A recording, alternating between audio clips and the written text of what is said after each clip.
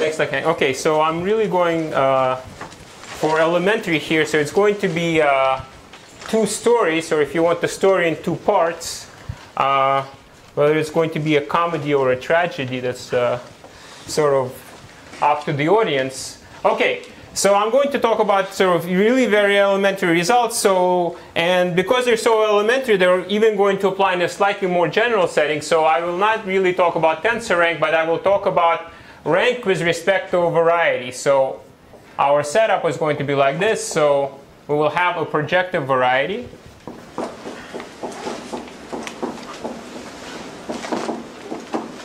Inside Pn. And well, with some field, but our field is going to be only reals or complex for the stock. We won't really care about other possibilities. Okay, so now let me define X rank of a point in C, or sorry, Kn plus 1. So in order to do this, so let me say, okay, so I have a projective variety, but in fact, so projective variety lives in the projective space, so I will take the cone of a projective variety, that's going to live in the actual vector space, so x hat is cone over x. So these are, so what does this mean? This means these are all p in Kn plus 1 such that the class of p is an x. So maybe let me draw a picture. So we have a cone. Yeah, I think this is the canonical picture of a cone. If you ask somebody to draw a cone, this is what they will draw.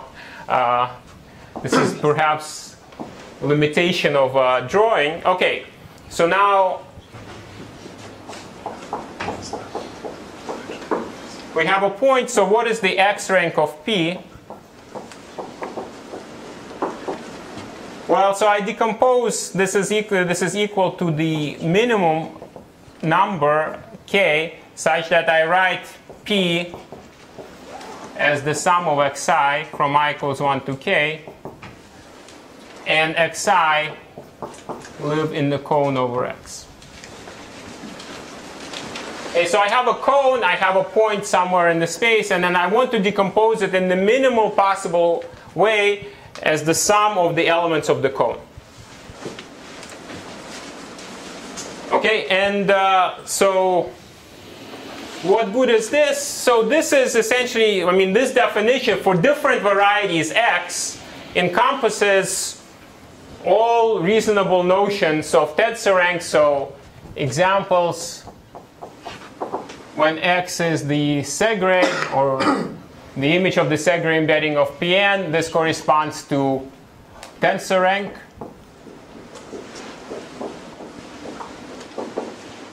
When x is the Veronese, this corresponds to symmetric tensor rank.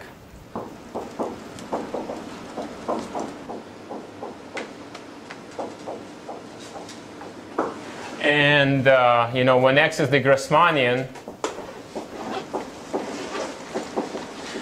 this corresponds to anti-symmetric tensor rank.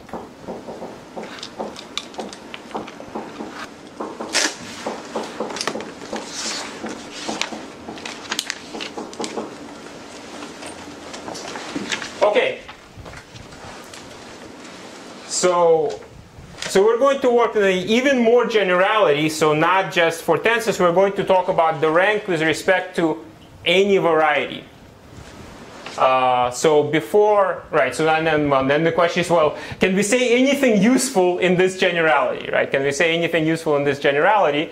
So before I proceed, are there any questions about this setup? Because this is the notion that I will work with, so we better understand what's going on. Are there any questions? Is everything clear? Okay. So, right, so then part 1 is joint work with Zach Tytler.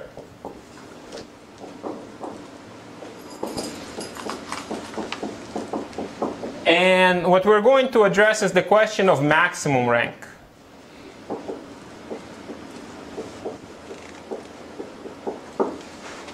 Okay, Okay, so what can we say about the maximum rank of a point with respect to variety? Well, you can say something sort of immediately obvious thing that you can say is that max rank is at most n plus 1, because that's the dimension of the ambient vector space. So actually, let me just say, so I mean, I need to, in order to define x rank, I better assume that x is non-degenerate. And non-degenerate just means that it actually spans the whole space. Or if you want, the cone spans the ambient vector space. If it doesn't span, then I cannot really define the rank for every point. Right? Some points will be just outside the span, and I will also assume that x is irreducible. I mean, I think for many things this might not be necessary, but for all of these examples, in any case, it's the case. So I would say for all relevant, most interesting examples happen to be reducible anyway, so we might as well assume it. No loss. Okay, so max rank is at most n plus 1. I think that should be clear because, well, just by linear algebra. So can we say something better? So over C. So let's do so part 1.1. Let's work over C, or over probably any algebraically closed field of characteristic 0, but let's stick to C. Right? So over C, can we say something better? So in fact, we can say that the max rank is at most n plus 1 minus dimension x. And this observation was made by, I believe, Geramita and also by Landsberg-Teitler. This is very easy to understand, that you can get away with a little bit better than just the trivial bound n plus 1, which basically works all the time. Doesn't matter what field and so on. Okay. So, but can we do better than this in the general circumstances? So, over an algebraically closed field, well, now our algebraically closed field, and now forget about tensors, but there is a generic x rank. So over C, there is a generic x rank. And so what this means is that tensors of generic rank form a dense open subset of Cn plus 1. And in fact, the study of what is the generic rank, this is, that is a very sort of well-established area. Perhaps the most famous result is the Alexander-Hershowitz theorem.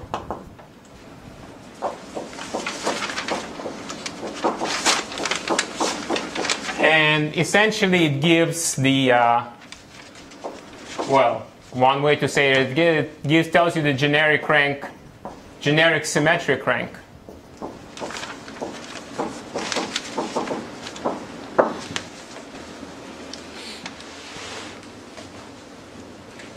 And I mean, there are also many results on the generic non-symmetric rank, although not a full classification as given by Alexander Hershowitz.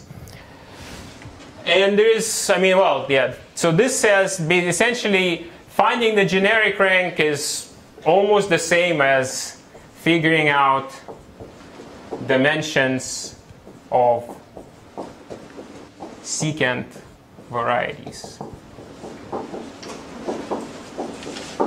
to X, and this is usually done, like in the previous talk, we are using the Terracini lemma, although, that's just the first step, right? The story doesn't end there, but usually you need to use the Terracini lemma to get down to actually figuring out what's going on.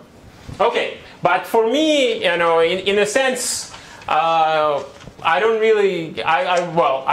not going to use this point of view. All that I need to know is that there is a generic X rank, right? That's what I need to know. So what can we say now about the maximal rank and the generic rank? So this will bring us to, let's say, theorem 1. Maximal X rank is at most twice the generic X rank.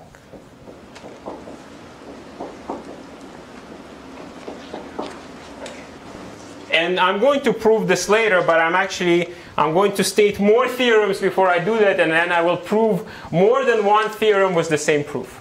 Is this shop? No. I mean, how should I put it? I would say, well, okay.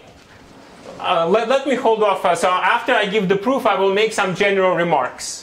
And then you will see what's going on. Okay. It depends what you mean by sharp. There There exists examples Well, of X where you do get twice. Yeah. Okay. yeah, but in general, this will not really be okay. But yeah, let me. It says the Landsberg Titler and Geramita is also sharp. So. Yeah, that's right. So let's just hold off and wait for 10 minutes, and I hope you will be more satisfied later. Okay. So this is right. So this is what happens over C. So now what can we say over R? So actually over R, the situation is a little bit different, or depending on your perspective, maybe a lot different, because there is no longer a unique generic rank. In fact, over R, there are several ranks for which tensors of this rank contain an open set, or open subset of Rn plus 1. So now let's think about over R. So here X is going to be a real variety. And by that I really mean that X better have dense real points. Right? I don't want to think about varieties that are given by real equations, but somehow they don't contain as many real solutions as complex solutions. Right? So real variety, so variety with dense real points. So yeah, so what can happen? Well, so imagine this is our space Rn plus 1.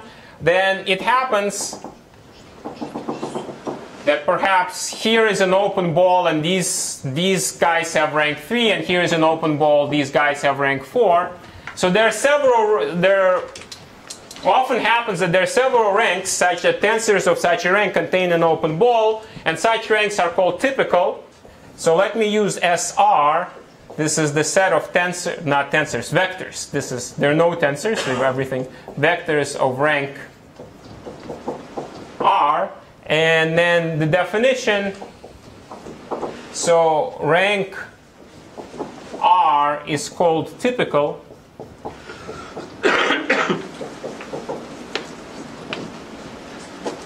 if SR contains an open ball in Rn plus 1, and open ball, I mean in the usual Euclidean topology on Rn plus 1.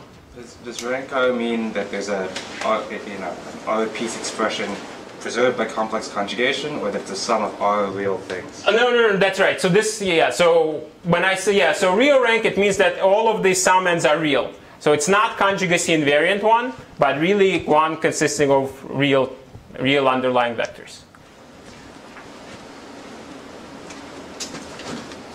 Okay. Any questions? Are we all on the same page here? Okay. So what can we say? What can we say about typical ranks and the maximal rank? So one observation is that, in fact, so how are typical ranks related to the generic rank over C? So in fact, it's fairly easy to show the following. So it happens that the minimal, so let's call this theorem 2. Theorem 2. Minimal typical rank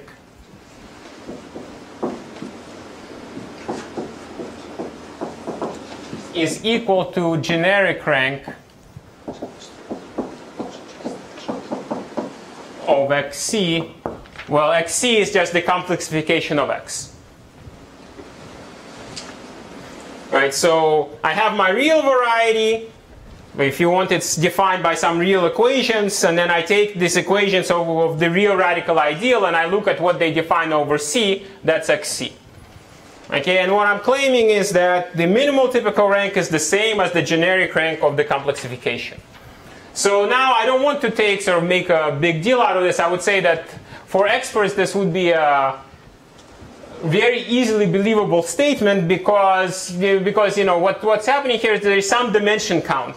And this dimension count should not really see whether you're working over R or over C, meaning that you know, if your dimension is sort of big enough to fill the entire space over C, then it should be possible to fill it up over R. And for example, I mean, this has been shown in several instances before. So for example, Friedland for some tensor ranks, and probably you can extend the proof for, you know, any tensor rank. But I have not seen it sort of stated in this generality. And the proof is also very simple. Like, it's a general proof, very simple proof. So yeah, so it happens that the minimal typical rank is equal to just the generic rank.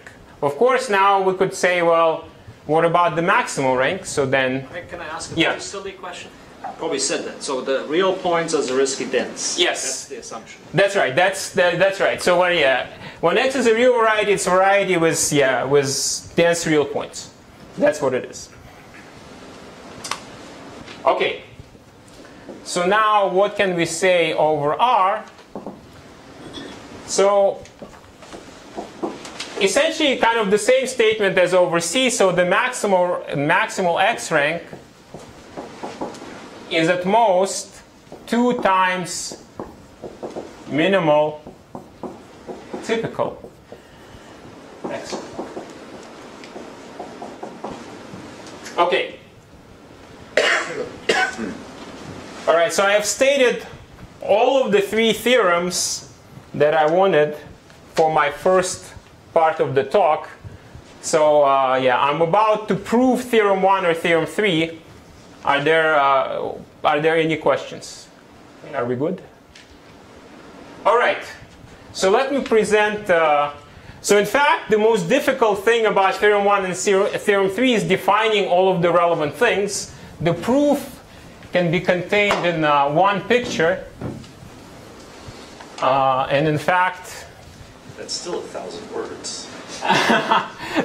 that's right. Yeah. Well, in this case, I think if one were to rewrite this proof in words, 1,000 would be very generous. So let me give a proof of theorem 1 and theorem 3 at the same time. So if you have a minimal typical rank, or if you have the generic rank, this means that the set of tensors of this rank contains an open ball in the Euclidean topology. So here is my open ball of tensors of rank, either generic rank or minimal typical rank. Here is a point P that I want to decompose.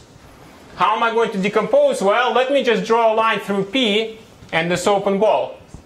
Right, this line is going to intersect the open ball in infinitely many points. Let me take 2, x, y. And there we are. I gave you the, now P is a linear combination of x and y. Right? I know that rank of x is generic or minimal typical. I know that the rank of y is generic or minimal typical. So altogether, I will have at most twice. Right? I have a decomposition of P as the sum of 2 points. That's it. Right, so this proves simultaneously theorem 1 and theorem 3. Yeah, I think 1,000 words would be very generous for this. Okay. Right, so now you could ask, well, but all right, is this any good? So let me part 1.2.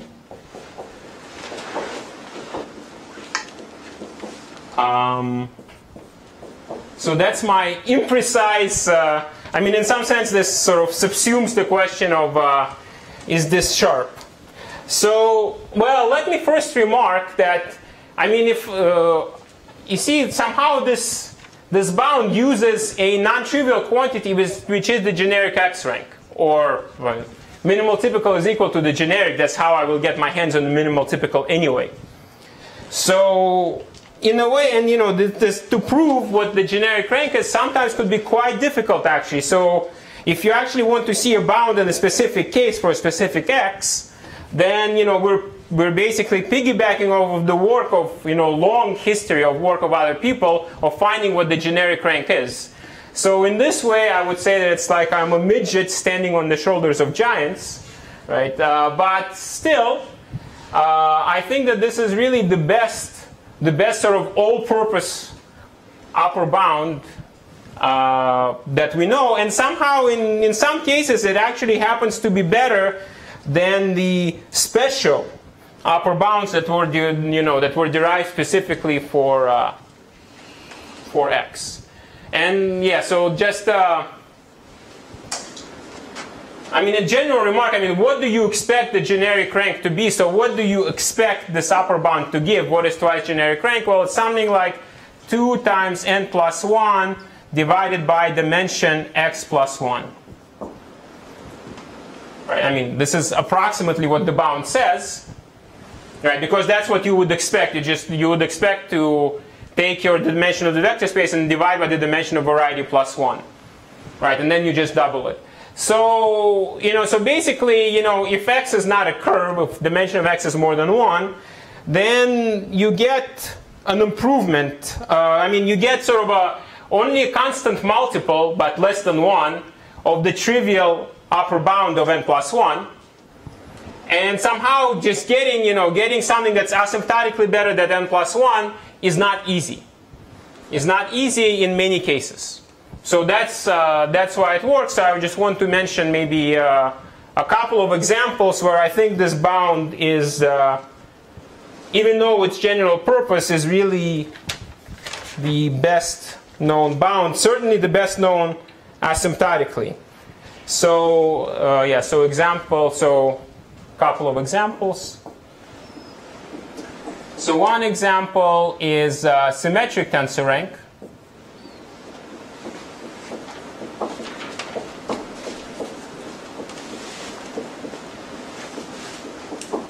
So here, outside of a few sort of specific cases, so this bound is certainly going to be the best known asymptotically, and outside of a few small cases, it's actually the best known, and it improves bound by Yeleshiev. Is that right? I asked Yarek. So this is Yarek Buchinsky's master student, maybe now a PhD student,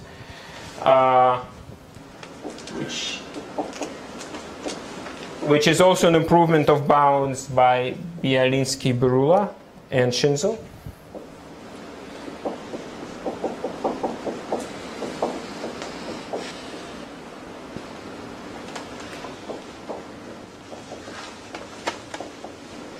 And another example, and of course the generic rank is just given to us by the Alexander Hershowitz theorem. It's a well-known quantity that essentially exactly behaves like this, except for a few known exceptions, defective exceptions. And another example, I guess shouldn't write too low. So another example where this is the best known bound is tensors of a format 2 by 2 by 2 by 2 by 2.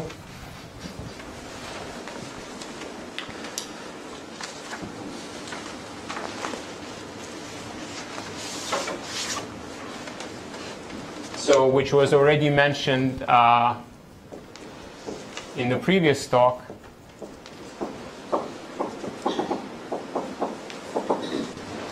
Okay, so here the generic rank is, again, the expected thing.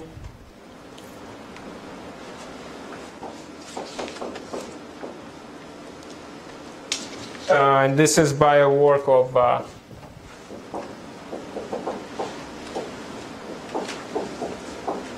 Catalizano, Giramito, and Gimigliano.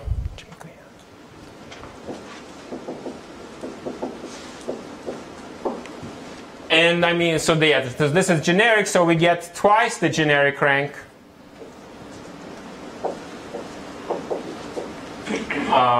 Is our bound, and I think the best known upper bound was something like 2 to the n minus 2.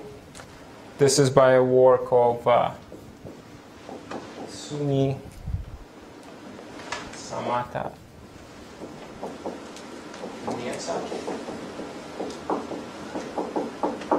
I mean, in many cases, it's not really possible to say that this bound is an improvement of something because there are actually very few bounds on the maximal rank. So in some cases, this would really be the only bound on maximal rank.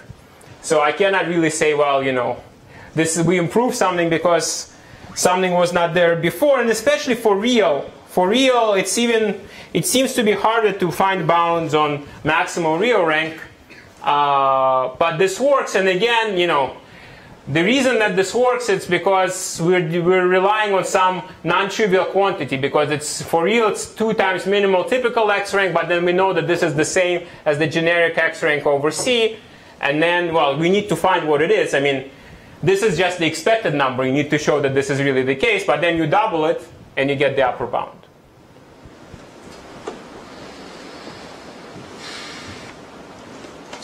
Okay. Yeah, I mean, is this going to, do I expect this to be sharp? No. Generally I expect that this is not so great, but in a sense it's also not so bad, because, you know, in a sense, if you look at, okay, you know, if you look at, for example, well, whatever, theorem 1 or theorem 3, you know that there are, over C, all of the tensors with probability 1 have the generic rank, and here we're saying that the maximum that was twice that. So in a way it already says it cannot be too bad. Right? You cannot miss by too much. But still I would expect that, you know, this is really not sharp in general. So it should be possible to do better, but not clear how. Okay, so I think this brings me to the end of part 1. Are there questions about part 1? Is there some dissatisfaction with anything? Can you say this 1 second proof just one more time in slow motion? Yes, okay, in slow, okay. So I have an open ball of tensors. Okay, I have an open ball of tensors over certain rank, either minimal typical or generic. Right? Now I have my point P that I want to decompose. So I draw a line through P and the open ball. It's going to intersect at an infinitely many points, but I just take 2. And now, so if I have these 2 points, and the third one is on a line, this means that P is a linear combination of X and Y. You know, each one of X and Y, it can be decomposed in, in this many, so I just need to double it to get the decomposition of P. I mean, this gives you a decomposition, right? I don't claim that this gives me a decomposition of P in at most this many sum n's. That's how I know that the X rank of P is at most that. And I can do that for any point. So, what if instead I took a line from P to a point of like minimal rank? Well, but then you need to know, you see, you need 2 points of intersection. Yeah, so I take a ball around this point of minimal rank, and then I write P as a sum of the point of minimal rank plus a point maybe of maximal rank. But it has a plus point of maybe generic rank. Well, okay, so the problem... Let's say generic rank plus minimal rank is already good enough? But no, you see, okay, over C there is only one generic rank. So then the answer is no. The answer is if you take, let's say, a point of rank 1, and you take your point P and you draw a line, this line does not have to intersect points of generic rank. Aha, okay. Right, so, yeah. No. But wait, no, that's not. Yeah, if it doesn't, then you get something that's even better. Well, there might be only points of high rank. High rank, I mean, how do you know? Yeah, I see. Okay. You see, generic, basically you just only have a line, right? Generic rank can miss the line, or even things below generic rank can easily miss a line. There is no... Otherwise you will prove that it's at most generic rank plus 1. Yeah, in fact, you just take a point on the tangent line to the rational normal curve, and there you see you can't do that trick. Right. Okay. Any other questions, comments? Okay. So let's move on to part 2 of the talk. So part 2, I still intended to keep elementary, almost as elementary as this. as part 1. Okay. So part 2 deals with possible typical rank. So actually already theorem 2 says what is the minimal typical rank. That's the just generic rank of xc. I mean, okay, this still might not be easy quantity to get your hands on, but much better understood, and certainly with a long history of studying this. So, okay. So now what happens with typical ranks? So I guess my story starts with a paper of Camon and Ottaviani. And they looked at symmetric rank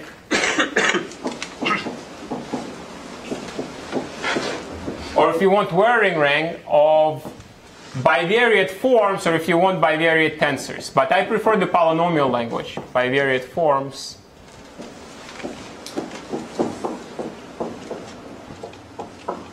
Tensors. Okay, and so what did they show? So they showed that typical rank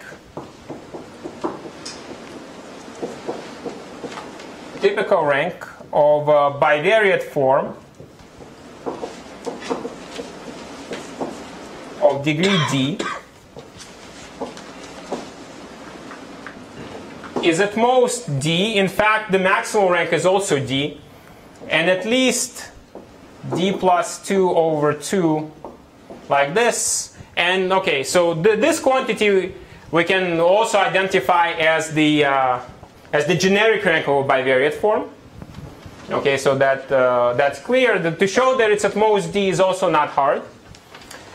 So they showed this, and they showed that in degree 5, so when d is 5, you get 3 typical ranks, 3, 4, 5. So okay, I'm sorry, and also these guys, the upper bound and the lower bound are guaranteed to be typical. So they show that this is typical, they show that this is typical, and you have to be in between. You have to be in between, and when the degree is 5, you only have one number in between, which is 4, and they show that this is also typical. Okay, so this means that in degree 5 there is an open ball of forms of symmetric rank 3, then there is an open ball of forms of symmetric rank 4, and there is an open ball of forms of symmetric rank 5. Okay, and they conjectured that in fact this is always the case, meaning that every rank between the minimal typical rank and the maximal typical rank is typical. So this was their conjecture. Okay, so, well, this is now the next part is, I would say, slightly embarrassing for me. So, because, so thinking about, so I thought about this conjecture and I was able to solve it. So conjecture, let me write it in words. So, every rank between minimal typical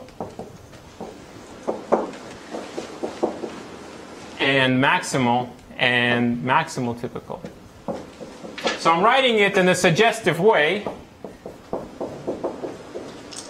is also typical.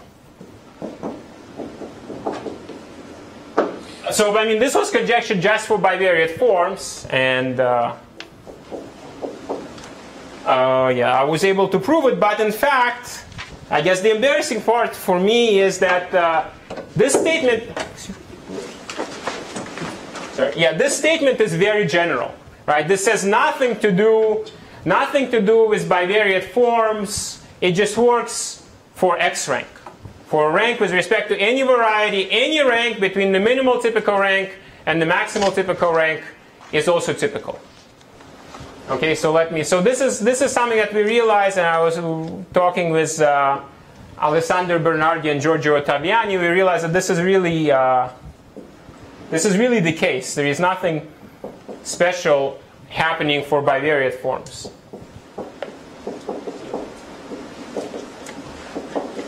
Okay, so let me state the theorem. So what does the theorem say? So suppose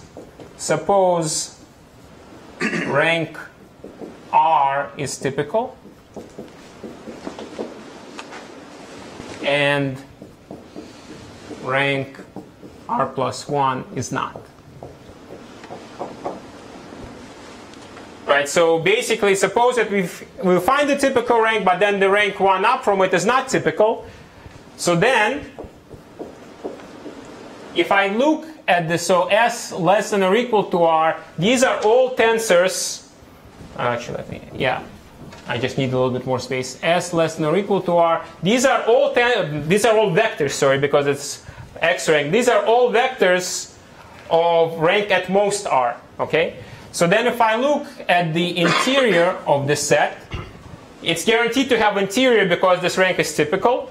Rank R is typical. And if I look at the closure, this is the entirety of the space.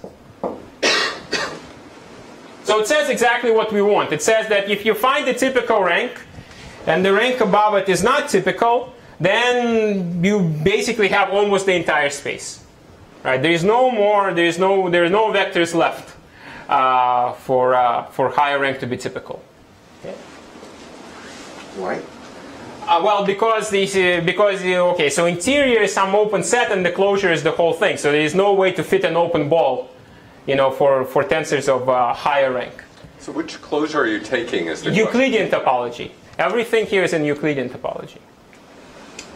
That's okay. Okay, and these are semi-algebraic sets. So so there is no weirdness of behavior here. So, Greg, to understand correctly, the theorem and the conjecture are equivalent? Okay. So the conjecture was for this situation. I just wrote it in the suggestive form because, in fact, so the conjecture was to say that, every rank between d plus 2 over 2 ceiling and d is typical, right? But I can write it generally, and in fact, it happens to be true. So this is what we realized later. So the conjecture was just to prove this statement for this specific case. That's what was conjectured. I see. Okay, but now I'm saying that, and I had to prove. Theorem is true in general for any variety. Exactly. If you want X can be a semi-algebraic set, I don't know if it's interesting in this generality, but there is nothing very special happening here. He's restating it to suggest the proof. Stating it this way suggests the proof. Well, to suggest the generalization. That's right. I mean, because when I proved it, I had some specific way dealing with bivariate forms, but there is nothing special happening here, I guess is what I'm saying. This really works in general. Questions? Maybe a comment just for reference that in the special case when X was given by tensor, this was proven independently by Shmuel Friedland, exactly the reformulation of the conjecture. I see. Yeah, so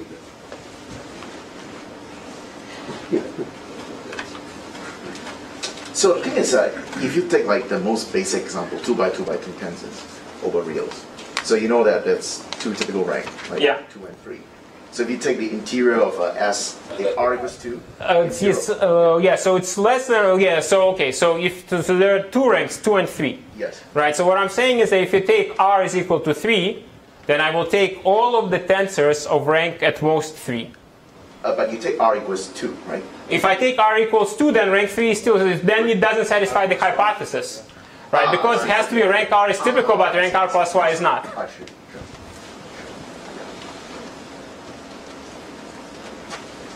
Other questions, comments? So I'm brave enough to actually think that I can even present a proof of this, because it's very easy. The semi-algebraic case could be very interesting if you go to non-negative rank type situations. So there should be a correspondent analogous statement. That's right. I mean, if I show you, I will show you the proof, and the proof does not depend in any way of having an underlying variety. Yeah. Okay. So let me proceed. Let me show you the proof. So how does one prove something like this? I guess the answer is very quickly, but not with one picture, sadly. Okay, so I'm going to need a lemma, which I'm not going to prove, which deals with structure of semi-algebraic set. So if S is a semi-algebraic set, then I will claim the following: that the interior of the closure of S is contained in the closure of the interior of S. So let me just say this is something that's somewhat special to semi-algebraic sets. Imagine you take the set of all rational points, in Rn. Then this will not be true, because the interior of the closure is going to be the whole thing, but the closure of the interior is going to be nothing. Right? So I am using something special about semi-algebraic sets, but not very special. Right? It just says that you cannot have something that is terrible from this point of view like Q. Okay? All right.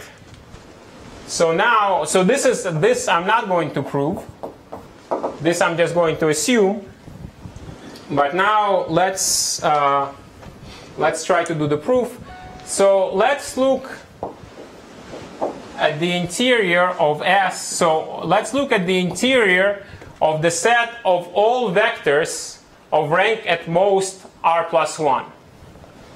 Okay, so I claim that this thing better be contained in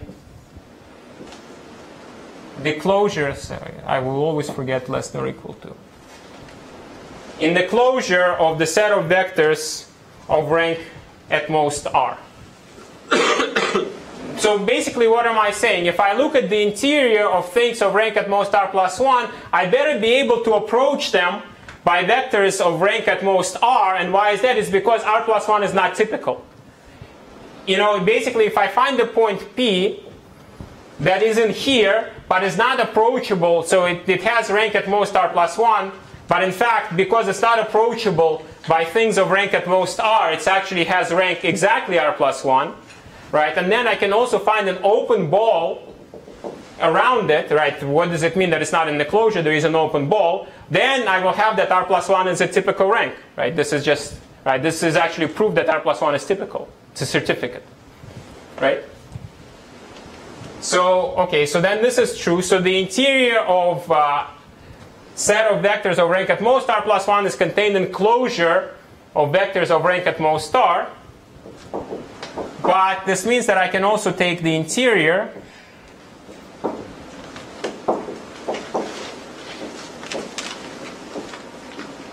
because this is an open set, so it better be contained in an open subset of this. So I can take the interior. And now I can make the switch, right? The switch that's guaranteed to me by the lemma, because these are semi-algebraic sets. So the interior of S, vectors of rank at most r plus 1, is contained in the closure of the interior of vectors of rank at most r. And now I should also be able to take a closure here because it's contained in a closed set. So finally, the closure of the interior of things of rank r plus 1 is contained in the closure of the interior of things of rank at most r. So okay, so you might think that, let me say in words what this statement is really saying, right? So that it doesn't look like I'm just manipulating symbols on the board here. So what am I really saying? I'm saying that if I take a point, so let me just say that A is going to be this guy, the closure of the interior of things of rank at most r. What am I really saying? I'm saying take a point in here, add any point from the cone of X. Somehow the set doesn't grow, right? Because so basically, how do I get to things of rank r plus 1? I add one point from X, right? But somehow the set doesn't grow, right? The set doesn't grow. How can it be? Well, intuitively, it just means that the only way that it could be is that if A was the entire space, the entire vector space to start with, right? How can it be that I take the set and I add any point from X and it doesn't grow? Okay, so let's make this intuition precise.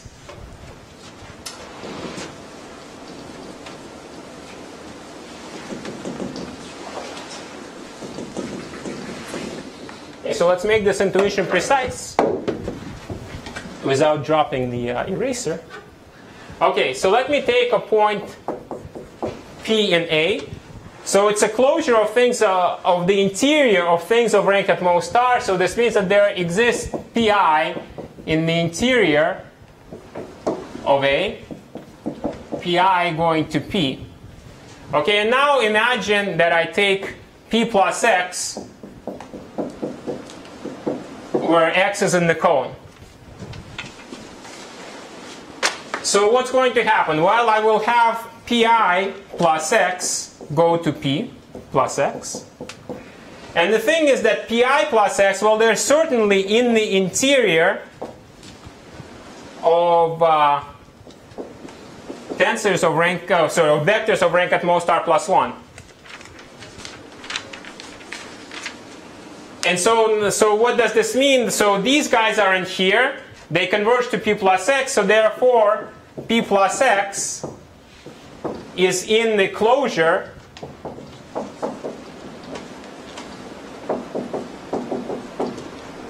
and this we just showed is contained in A. So basically what did I show? I said that I take P and A and I add any point from x hat to it and I still have that P plus x is in A. Right, so basically I take a point in A, I add any point from the cone, I still stay in A. This can only happen if A is the entire space. Why is that? Because I can keep adding points, right? So it means that if I know that P plus x is in A, this means by induction P plus the sum of any number of xi are also in A. But now, basically, if I take, for example, k to be equal to n plus 1, then I just have the whole space, right? Because I can just keep adding points from the cone, but if I take dimension many points from the cone, I already have everything, right? And this keeps staying in A, so A is the whole thing. Okay, and that's the proof. Is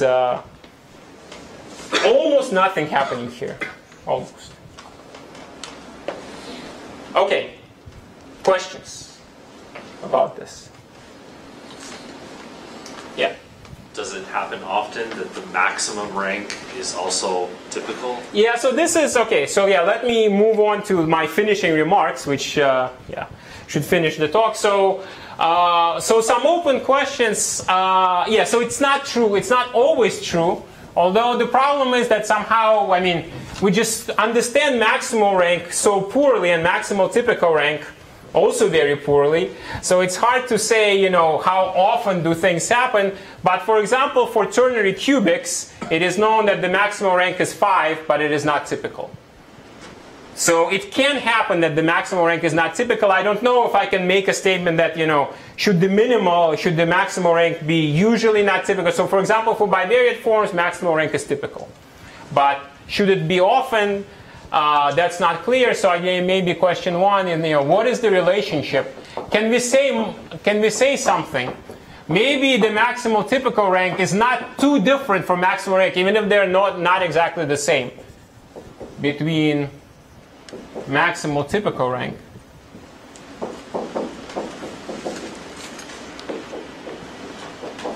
and maximal rank.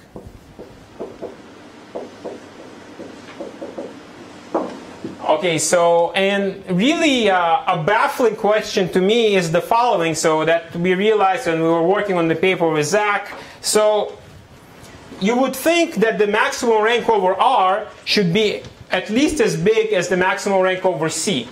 But this is not clear. Of course, if you take a real vector and you try to decompose it as a sum of real points, this is strictly more difficult than if you allow yourself some complex points. Right? But it is not clear that the point of maximal rank has to be real. Right? Maybe there are complex points that have maximal rank, and they have, they have nothing to do with the real points. So, is it true? Is max rank sub R at least max rank sub C?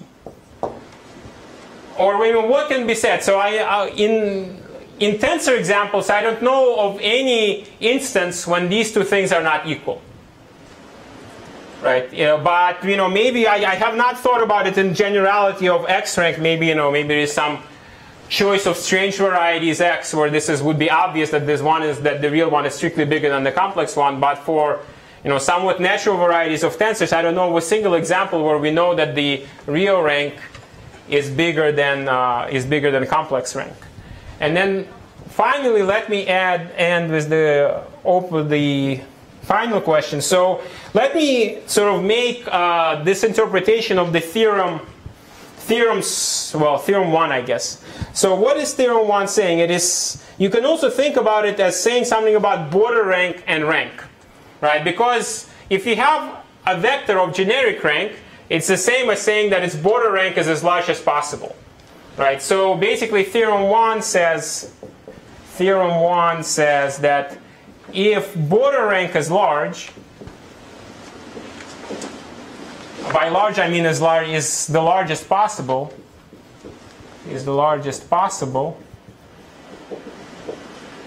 then true rank is not much bigger. Well, it's at most twice as big, but I just want to say it in a suggestive way. Right, so if border rank is large, then the actual rank can be at most twice as big. Right? But what can be said when the border rank is small? I mean, you cannot get a constant bound, but perhaps you can have something, a reasonably nice statement, you know. And so, for example, JM earlier this semester asked me a question that can be exactly formulated like this. You can talk to him, for example, for some, or even or to me, I also know the question, for some exact formulations. But basically, you can sort of ask, what is the relationship between border rank and rank? Can we have some reasonably nice bounds on true rank given border rank? Because in case border rank is large, in fact, true rank is not so terrible. So maybe there is some hope for having reasonable statements. Okay, so I think I actually like a couple of minutes over time. So thank you for your attention.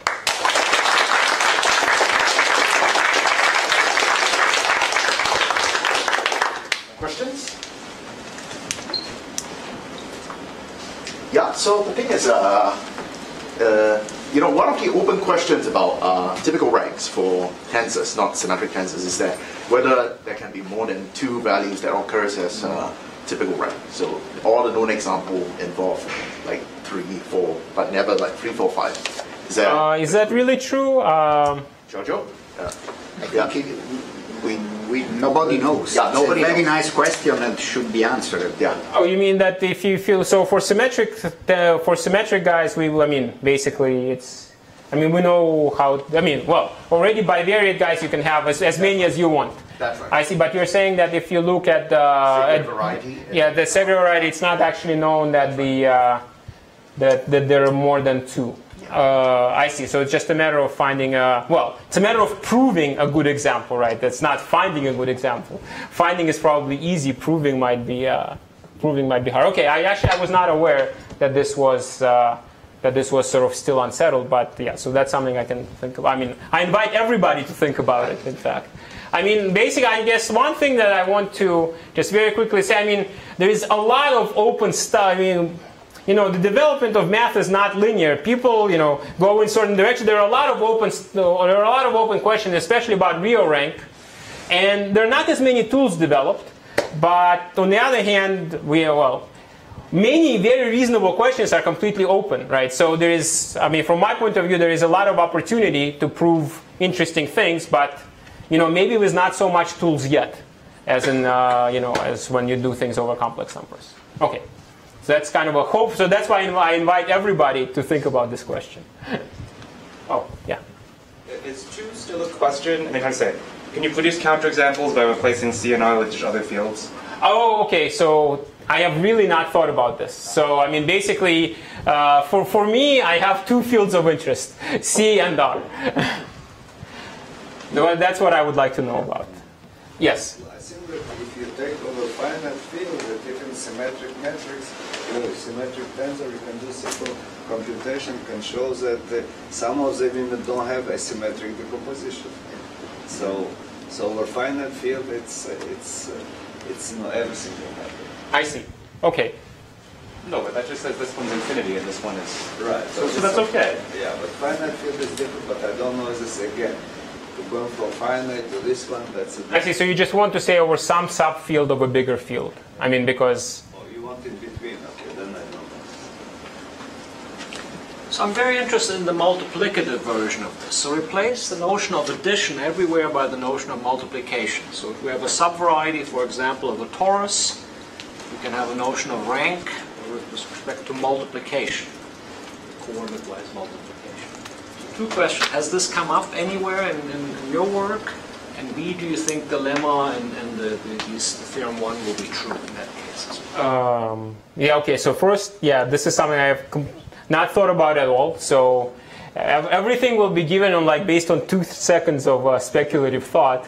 But still the answer is I'm not sure. Yeah, so I don't know. So I can give an example of this. So there is joint work with a student of GM, Grigoriy. So we show that every n by n matrix can be written as a product of generically n over 2 Toeplitz matrices. So that's a variety in the space of n by n matrices. But the maximal rank that we do not know. So if you could maybe shed some light there. Oh, that's matrix multiplication. That's also interesting. That's right. Matrix I meant Hadamard multiplication, but both interesting. Okay. I see. So let me ask, the thing is about this last statement that I've written down. So border rank and true rank actually can, of course, the thing is it can be as big as you want. Well, so you need to formulate the correct regime. Okay, let me state a precise question. I wanted to get away with just waving my hands, but let me give you a precise question. So this is what JM asked me. So if you take a symmetric tensor in n variables of degree n, okay, so it's n variables of degree n symmetric tensor. Symmetric, so form, let's say homogeneous polynomial.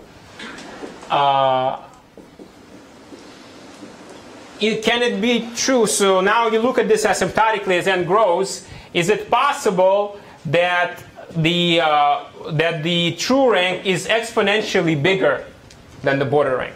So you need to formulate the correct regime to make this question. I mean, of course, you can make it as big number as you want, but that would sort of not make it exponentially bigger because in some parameters things just So here, the idea is that the dimension of the whole space of forms and n variables of degree n grows exponentially in n. So now you cannot really.